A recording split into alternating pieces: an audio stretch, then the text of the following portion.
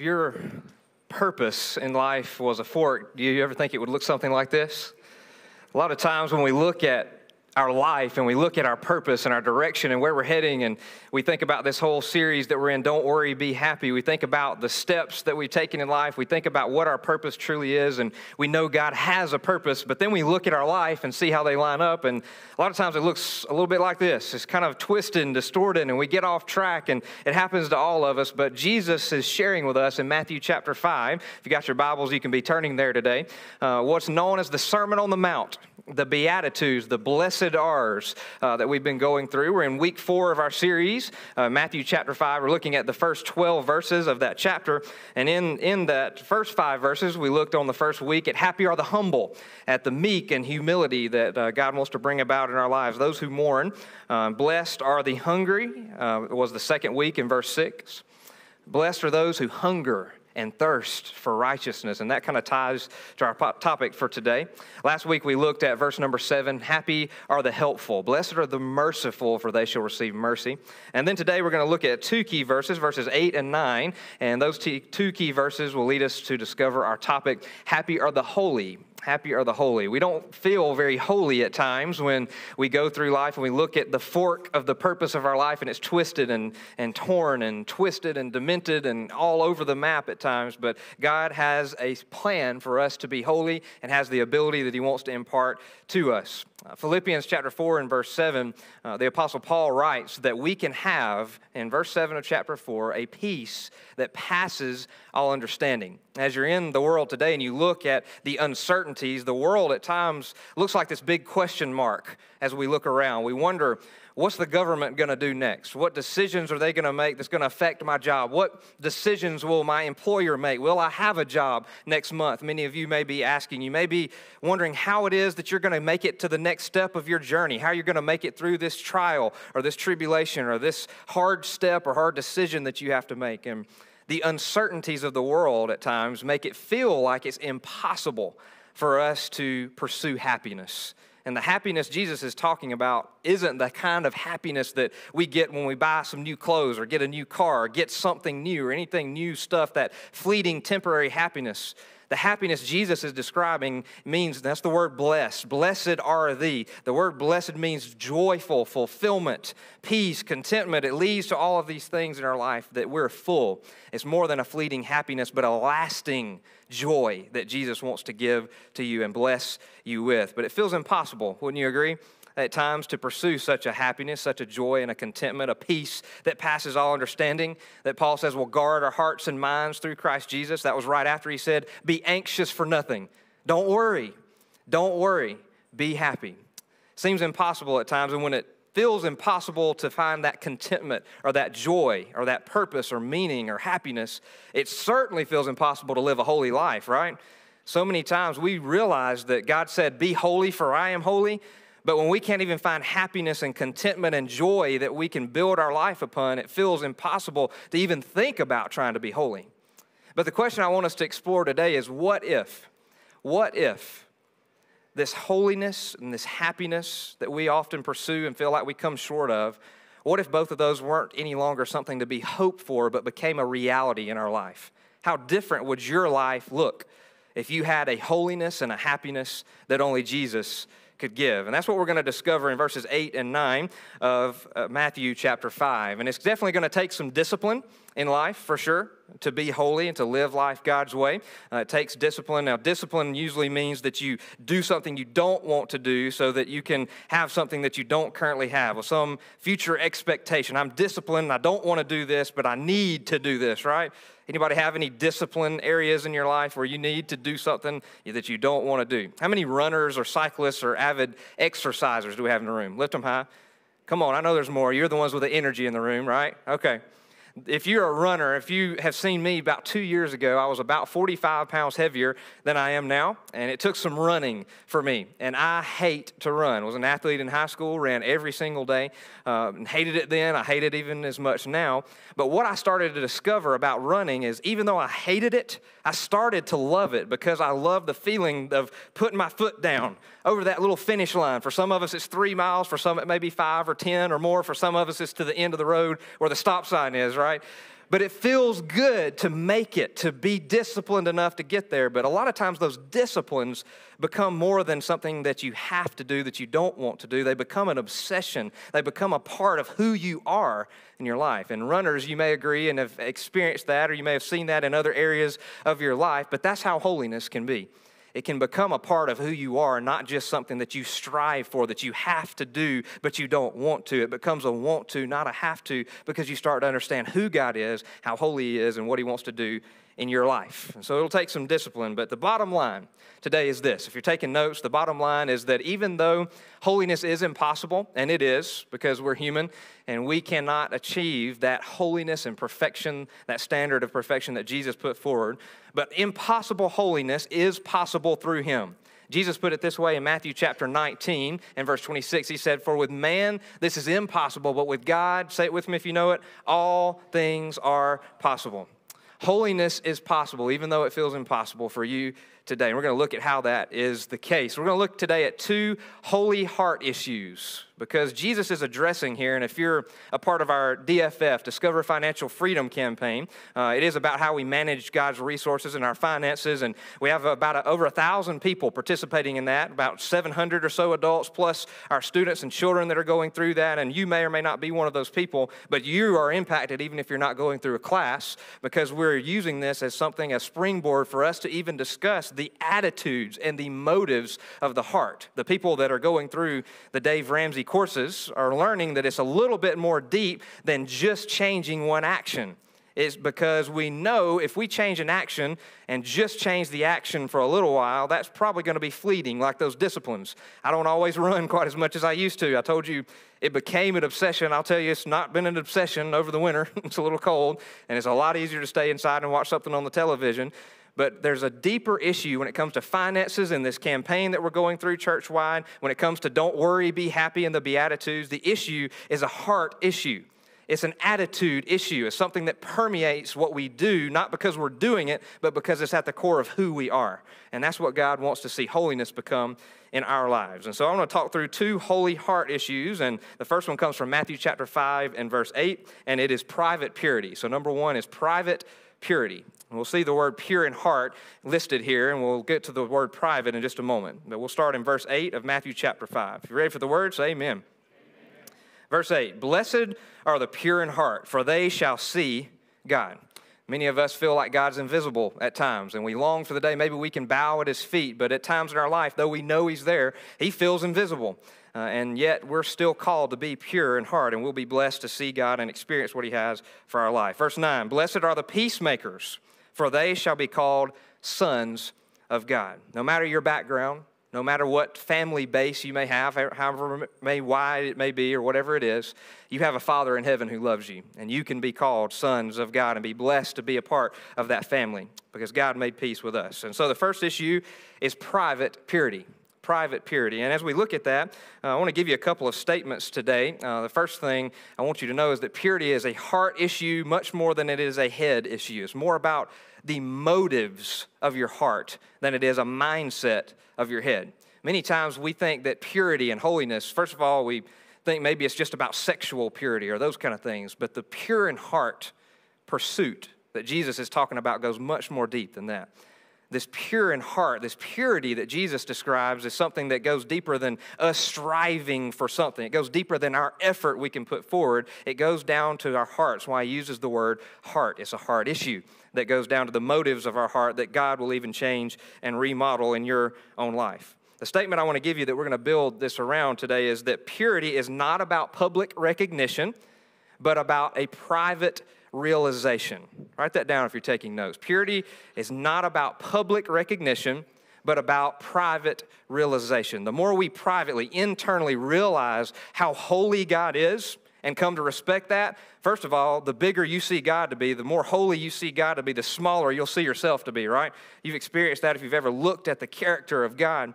But when you do that, not just will you respect God for how holy he is internally, you'll start to realize that God has imparted that holiness and righteousness to you. He's given it to you, and he wants you to be able to live that out even in your life, as difficult as the circumstances of your life may be.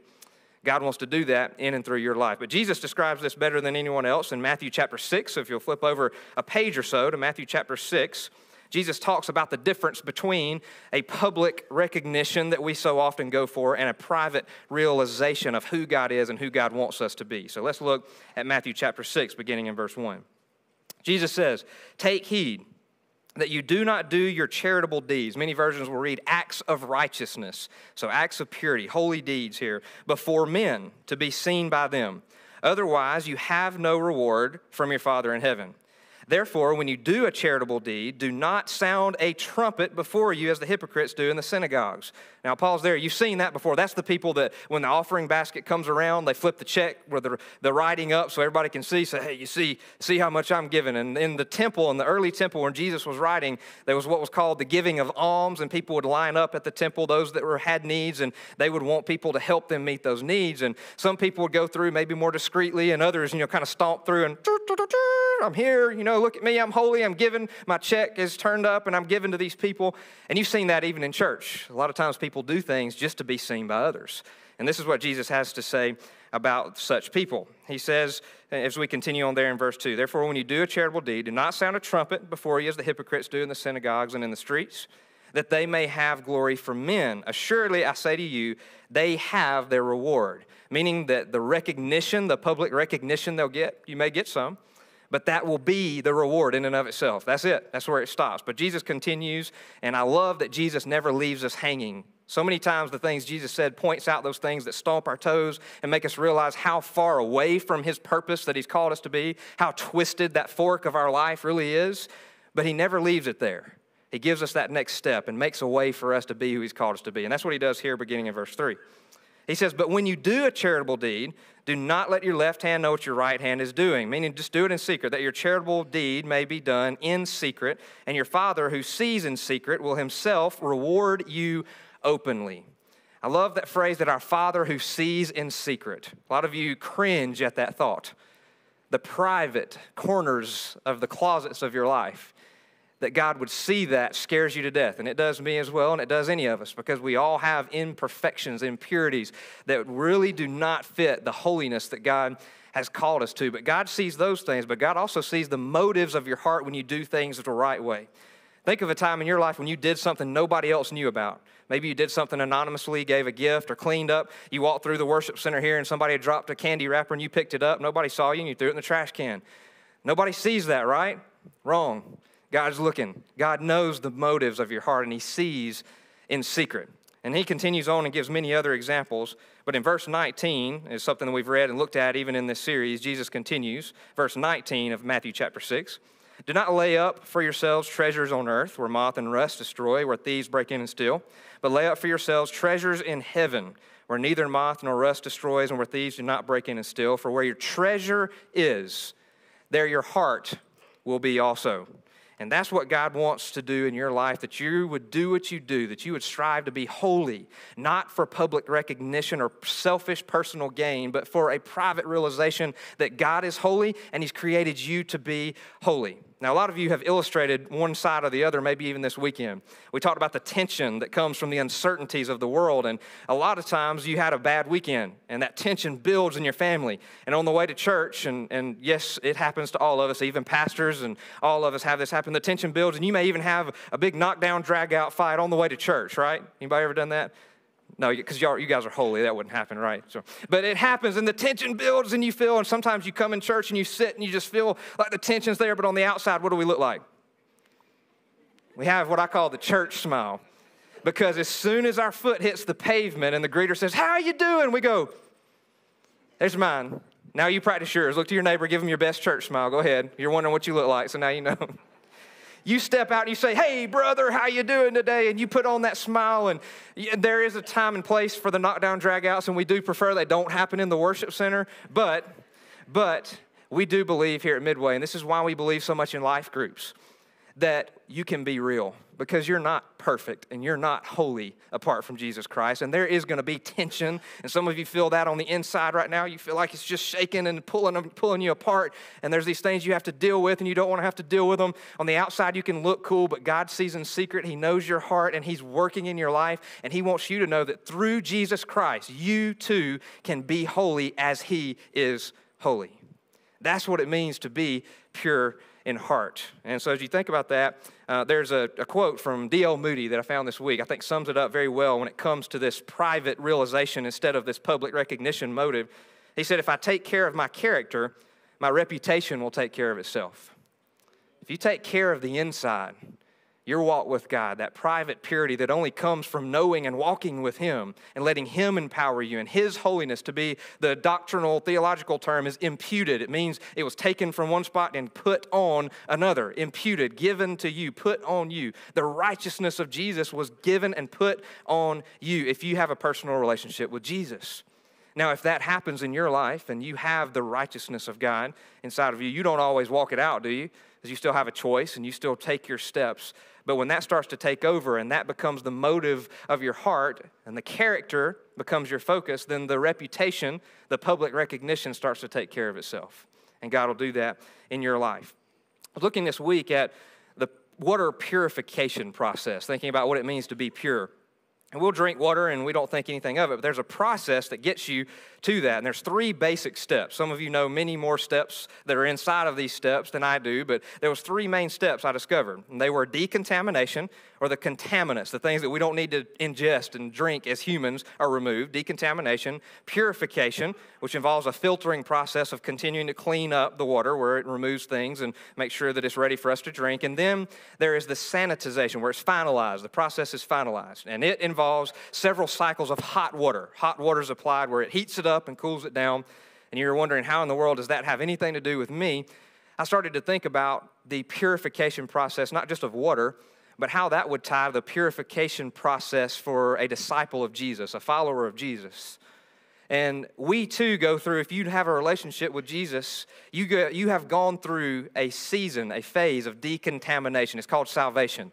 The contaminant called sin separates you from God because you're not holy and He is holy, separates you from God in such a way that it contaminates your eternity.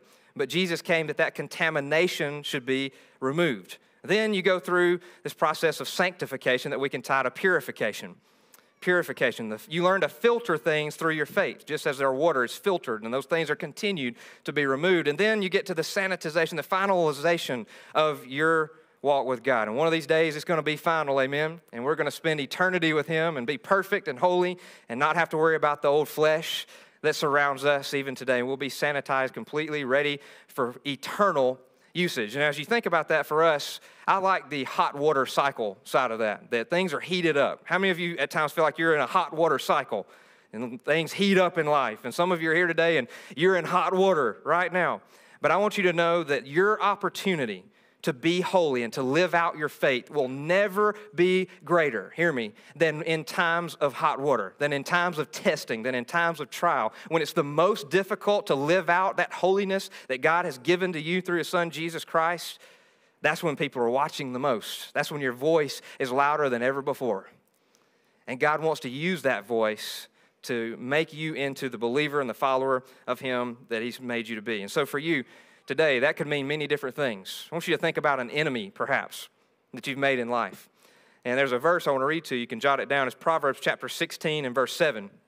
Proverbs 16:7, and it says this: when a man's ways please the Lord, He makes even his enemies to be at peace with him. When a man's ways please the Lord, He makes even his enemies to be at peace with him. Now, I found an illustration of this, I think, that's pretty clear. Anybody ever seen one of these before? Don't act like you didn't eat the chicken, too. I'll tell you, this wasn't purchased for looks. It's empty now, pretty flat. I like chicken. I believe in chicken. But Chick-fil-A, awesome organization, and this was purchased yesterday, by the way, because they're not open on Sundays, right? But when you think about Chick-fil-A, and I know probably most of you have not heard of this, but they've been under a little bit of scrutiny, right? A little controversy. You've probably never heard of it, but they're under a lot of scrutiny, and there's some controversy surrounding their stand on biblical principles, particularly in the area of their belief of the traditional view of marriage as a man and a woman pertaining to homosexuality. And it's drawn a lot of attention, but there's an illustration I want to read to you, and I'm not here to dive into that controversy other than to tell you, first of all, I like chicken. We believe in chicken at Midway, and we also, other than that, we believe on every single word that the Bible says. If the Bible says it's sin, it's sin. If the Bible says it's right, it's right.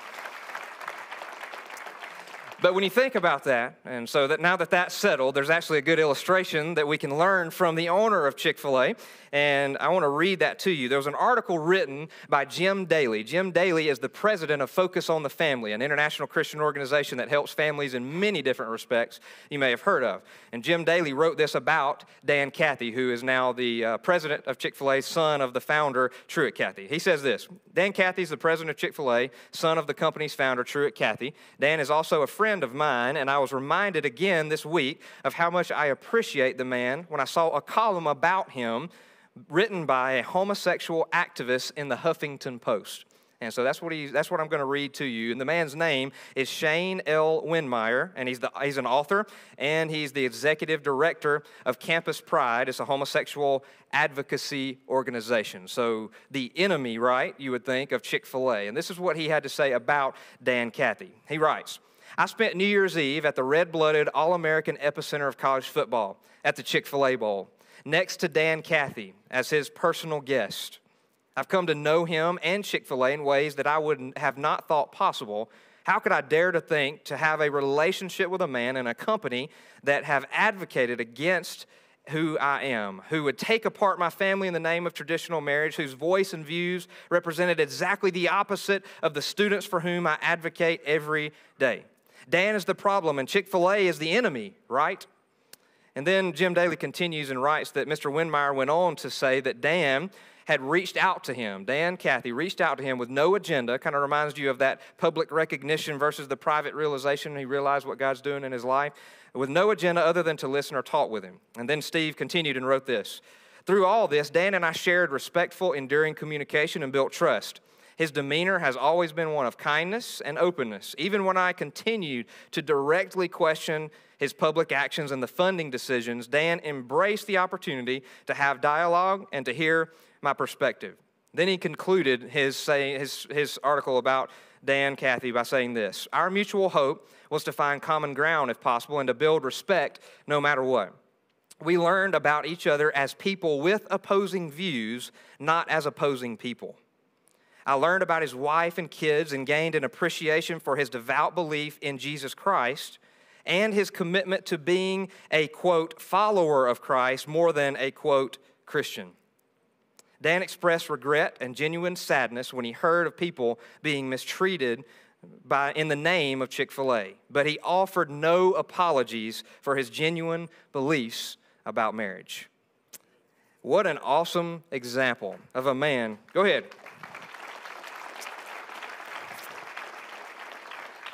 What an awesome example of a man that God's called us to be, and a woman that God's called us to be, that says, I am going to stand on the principles of God's word, unwavering. I will always hold to what the Bible says. I will always hold to my faith in Jesus Christ, but I'm going to do so in a way that even my enemies, I can be at peace with him because my ways are going to please the Lord, Proverbs 16:7. I'm going to follow God, but I'm going to do so in a way that shows his love and his word and his life through my life so that even my so-called enemies could see Jesus for who he really is.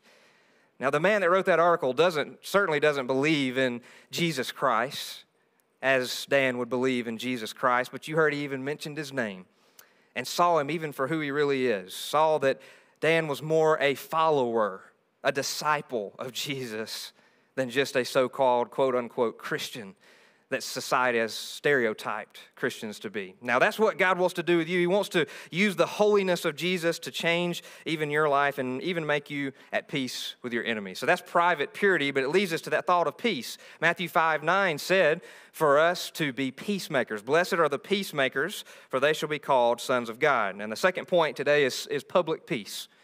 Private purity that leads us to public peace, and it comes from public peace. If you have your Bibles, flip over to the book of Titus, over several books to the right, and that'll be our last scripture we'll turn to today. Titus chapter 2, verses 11 through 14.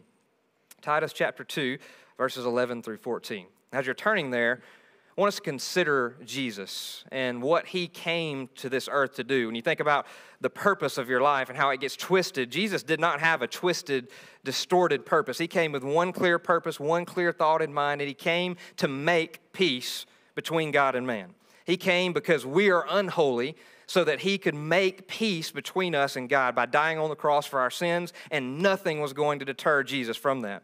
Some of you would be classified as peacekeepers. There's a big difference in being a peacekeeper and a peacemaker.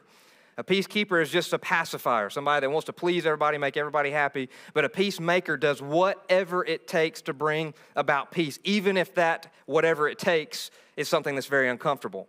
There's a big difference in the two, but Jesus was the ultimate peacemaker, coming to remove our sin and make us to be holy so we could spend eternity with him through his grace. But Jesus was also a pacemaker. Jesus set the pace for the church. He instituted the church and said the gates of hell shall not prevail against it. He started something. He set the pace for something that his disciples and that we would follow. And we're ultimately here today because of the pace Jesus set. And as a peacemaker, you too can be a pacemaker for others. You can set the pace and be that example that God has called for you to be. But it comes from us not building our effort. Hear me, not from us building our effort based on how good we can do and how hard we can try, but on the evidence of the vertical peace that we have with God. And that's the thought that I'll challenge you to write down, is that holiness is birthed from evidence, not from effort. That doesn't mean we don't put forth effort. We already talked about the discipline it takes to be holy. It means that the evidence of our vertical relationship with Jesus Christ. Jesus was a peacemaker, came and died on the cross for us, and when we show evidence of that, we are the evidence of that. It means that our effort no longer comes from us, but our effort comes from the evidence of the peace that we have with God. When we have peace with God and we realize we are the temple, Paul says, when we realize 1 Peter chapter 4 that we are stewards or managers of God's varied grace, that we not only receive that grace, but we also carry that grace and manage it and send it out to other people, we realize that we've got something available to us that's even greater than we ever even dreamed possible. And we realize that we can be a pacemaker as Jesus was, and it's more about the evidence of that relationship with him than it is the effort we put forth. It changes the effort and it changes the follow-through in the whole way through. So look there at Titus chapter 2, verses 11 through 14. Ready for the words? Amen. Amen. Verse 11, for the grace of God that brings salvation has appeared to all men. Everybody say the next two words with me. Teaching us that denying ungodliness and worldly lust, we should live soberly, righteously, and godly in the present age, looking for the blessed hope and glorious appearing of our great God and Savior, Jesus Christ, who gave himself for us, that he might redeem us from every lawless deed, from all the unholiness in our life, and purify pure hearts, purify for himself his own special people, zealous for good works, passionate about holiness. Now, you notice that that was all about the grace of God, because when you look in the mirror, and hopefully you looked in the mirror at some point this morning. Some of us looked and wanted to turn and run, go back to bed, but you got up and you came and you endured through that. But when we look in the mirror, we realize we don't have much holiness that's there. When we think about our past and our mind and our actions, and we look in the mirror and we see ourselves for who we really are, we realize we need more than anything, not for horizontal pressure from people to come and stomp our toes and say, go do something, but you'll start to want to do something when you look at the vertical grace that God has given you. And then all the guilt stuff becomes that I'm going to live out what God has done in my life because of who he is and because of who he has made me to be. All the effort that I put forth in my life comes from who he is and what he wants me to do, not as a have to, remember the discipline, not as a have to, but as a want to. I want to be holy because I realize people look at me and they look to see if they can find Jesus. They look to see if they can find peace and hope and contentment. Don't worry, be happy. If we're living that out, people are looking to us to see where it's coming from. And I want to tell you, it comes not from how good we are and our own efforts that we can put forward, because we're not all that good when it comes down to it. It comes from the evidence of that vertical peace that we have with the Lord Jesus Christ. And that's what God wants to do in your heart and life. And I want to tell you, Jesus will always take you as you are. Jesus will always take you as you are, but he will never, ever, ever leave you that way. Jesus will take you as you are, but he will never leave you that way. He'll remold you and reshape you from the torn, twisted purpose that you have in your life and the unholiness and make you into who he wants you to be. And that's what God wants to do in your heart even today. And I want to give you another thought, not just as that holiness birthed from the evidence of our relationship with God, that public peace. Holiness is based on facts and not feelings. Based on facts and not feelings. How many of you would agree with me that there are many days you get up every week where you don't feel very holy? You look in the mirror and you realize, I don't look very holy. I know the Bible says that I'm the temple of God. I understand that I am the church. We're not called to go to church, but to be the church. And if that's the case and I'm the temple of God, I don't feel very holy. I don't feel like I'm a very good temple. And you're probably not. You're right. I'll tell you that first. But then you realize I don't even feel like trying to be holy. Many days we get up and say, and I'll tell you, I feel that way as a pastor. Many days, ministry's draining, life is draining, the world is draining. And many days you wake up and you say, I don't feel like doing this today. I don't feel like pursuing the holiness God's called me to. And that's going to happen a lot. And you're right, you're not holy. And you're not going to feel like pursuing it because feelings are like this. They're up and they're down and they go left and they go right and they'll take you every which way. But I want you to know today that being holy is not based on how you feel. It's based on the facts of God's word and what Jesus came to do and that he is going to do it until it's completed. He's going to complete in you that holiness and that finished work of Christ, that workmanship that he created you to be, until one day you can finally be with him. I want you to look at a picture on the screen that we shared a couple of times, maybe a year or two ago, but it illustrates this point so well. And this picture is actually taken and recreated from the Beginning Steps booklet that we give out to people who pray to receive Christ. If you're in the beginning steps of your walk with God, maybe a new believer or needing to get baptized, we give these out. And it says, do not depend on feelings. And you notice, we'll just call this the train of your life. Many days we get up and we don't feel like being holy. We don't feel holy.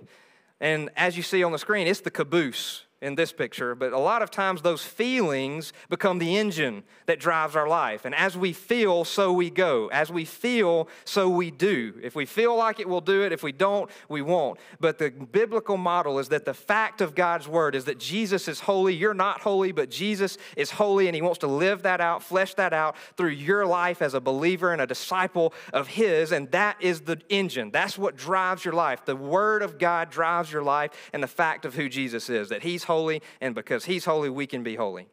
The second cart you see is faith. You put your faith in the facts of God's word, and the feelings are the caboose, and when they go up and they go down, they're being drug along by the engine, which is God's word. That's the biblical model, because you're not always going to feel holy. You're not always going to feel like you can be who God has created you to be. But even when you don't feel it, it doesn't change the fact that God will live through your life even when you don't feel that way, when you put your faith in him. And so for us today, when you think about holiness being birthed from evidence, that vertical public peace with God, when that public peace with God, that vertical relationship with his son Jesus translates into our private purity, our internal hearts and lives, you'll find that that public peace is not just public peace with God, but it becomes public peace with other people. That vertical relationship with Jesus that we put our faith in, no matter what our feelings tell us, becomes a horizontal relationship with other people. And even our enemies, when a man's ways please the Lord, Proverbs 16:7, even our enemies can be at peace with him.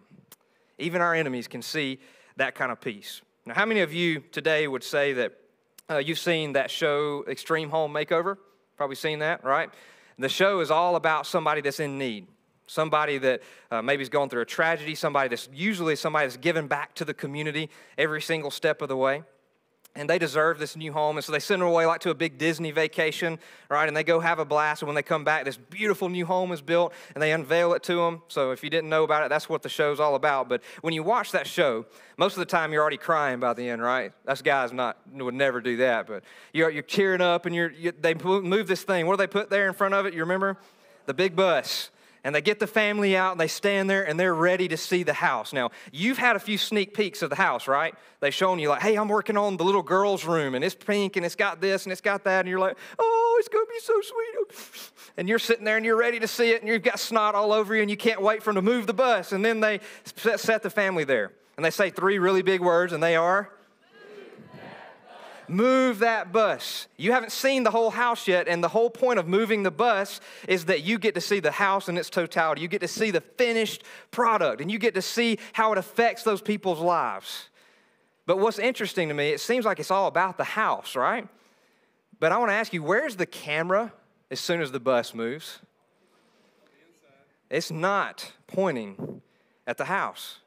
It's right on the family that's receiving the house. And the point here is that for that house, our first glimpse as viewers of this show, our first understanding, our first glimpse of the house and the finished product is found on the looks that those people have on their faces. And then we get to tour the house and see the finished product. And in the same way, for you and I as followers of Jesus, I want to tell you today, there is over 80%, it's estimated in Carroll County alone, over 80% of Carroll County are in nobody's church on this given Sunday morning, on any given Sunday morning. I want to tell you today, there's people out there that are hurting. There's people out there feeling those same uncertainties and questions that we talked about in the beginning. They want to know what it means to be happy. They want to know what it means to find purpose and meaning, and they feel like their life is twisted and torn. But for so many of those people out there, outside these doors, it's comfortable here, and we create a great environment, and we have a great time, and it's awesome, and we get equipped and empowered by God's word to go out and make a difference. But they're still out there. They're sitting at home wondering how they're going to make it through the next day. Just like that show, their first glimpse, perhaps, their understanding of the finished work of Jesus Christ, their understanding of the house, if you will, is going to come from the looks that they see on your faces and my faces. Their glimpse of God and of who Jesus is going to come from them looking to your life and seeing the evidence of that relationship and peace with God that has become public. So many times we get those 2 points around, don't we? Instead of the private purity and public peace, it becomes private peace. I've got peace with God, but that's for me.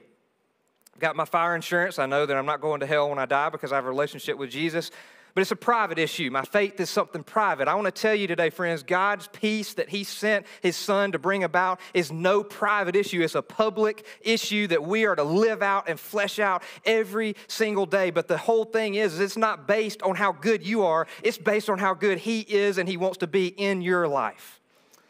And today, that's how you can live your life. That's what Jesus has called you to.